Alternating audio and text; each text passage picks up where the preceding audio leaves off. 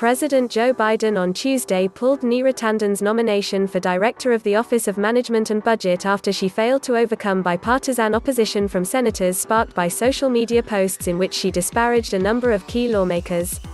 "I guess the message this sends is you really have to work your agenda extra hard in a 50-50 Senate and never make any assumptions," Murkowski told reporters on Tuesday. "I think they probably thought, well, we have Manchin, right? So we don't need a Republican.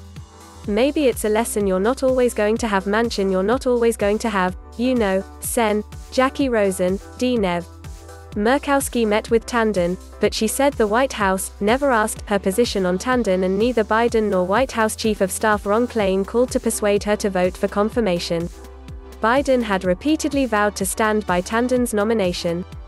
Former House Appropriations Committee staffer Shalanda Young, Biden's nominee for Deputy OMB Director, is widely reported as a leading choice to replace Tanden.